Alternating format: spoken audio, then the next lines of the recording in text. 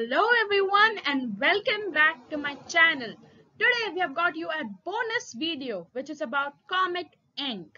So the comet which you can see in the background is actually called Comet Encke, okay? And the distance of that comet is hugely about 9.6000 kilometers.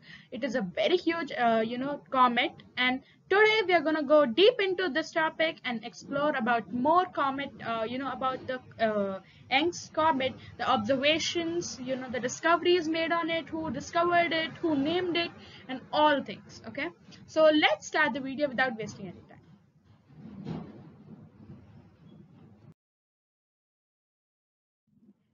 Yes. So what are comets?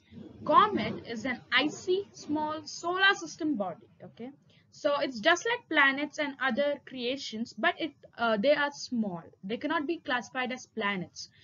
So these comets, when they pass, when close to the sun, they heat up and they start to begin release gases from them. Okay, that is what differs it from asteroids and meteors. That's why they are called comets. Okay, so this was about what is an comet.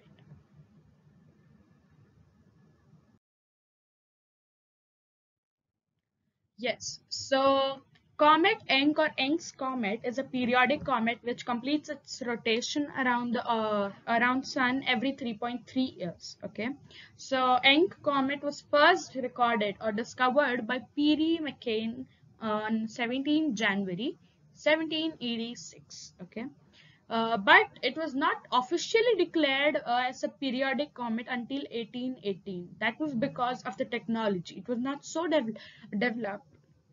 But in 1819, when its orbit was, calculated by Johann Franz Encke, okay, so it was not. After that, they started to give it an importance.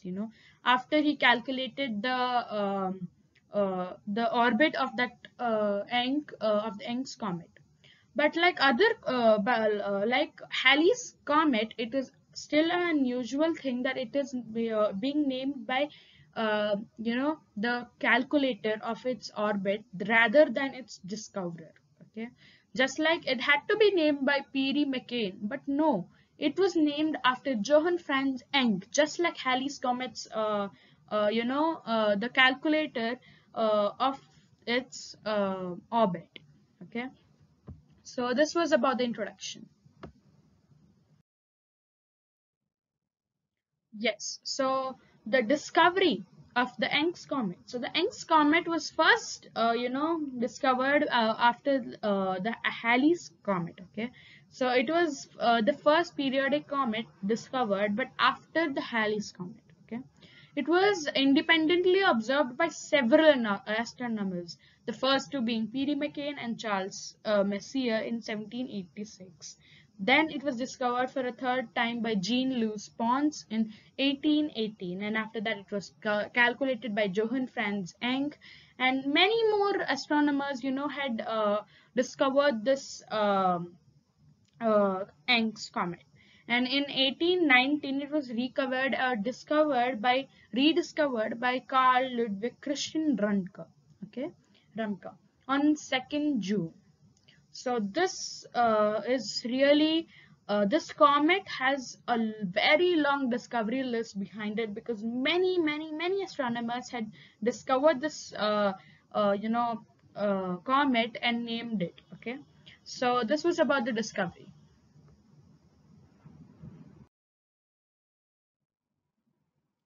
Yes, so the orbit of this comet. So as you can see behind in the picture, it shows that this comet, it comes between Mercury's and Earth's orbit. So first it passes Mercury and then through Earth and it goes. So that's what is its comet's area, the orbit of the comet, and this Encke's comet gets about 0.173 AU close to Earth. So whoever does not know about AU, you can go check out my video about AU, that is called as astronomical unit. So I'll send the link in the description box. So on 4th July 1997, Encke had passed through Earth about 0.19 AU. Okay, that's very very near to Earth. And after that, on June 29, 2172, meaning the year 2172, it will pass again. But it will pass with a very very close approach, meaning it will come very close to the Earth. And as I told you before, that the Halley's Comet comes near Earth every 3.3 years. In every 3.3 years, it comes to Earth. Last time it was recorded on 2017, it came near Earth. And the next will be after 3.3 years. Okay. So this was about the orbit of the comet.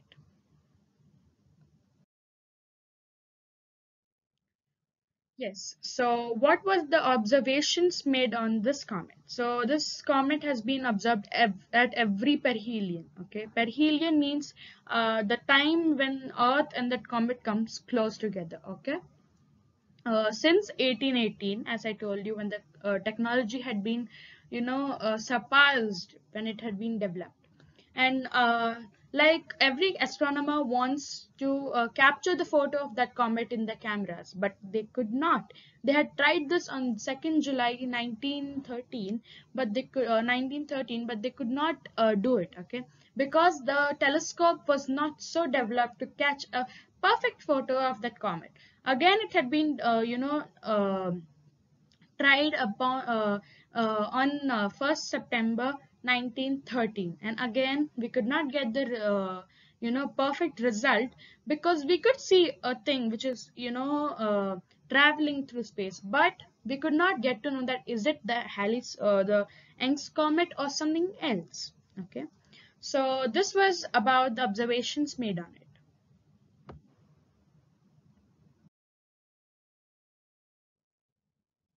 Thank you everyone. I hope you like this video. Please like, share and subscribe my channel. And I want to also say one thing, that I have another channel called as Indian Animal Explorers. I'll give the link in the description box. Please click that link and subscribe the channel too.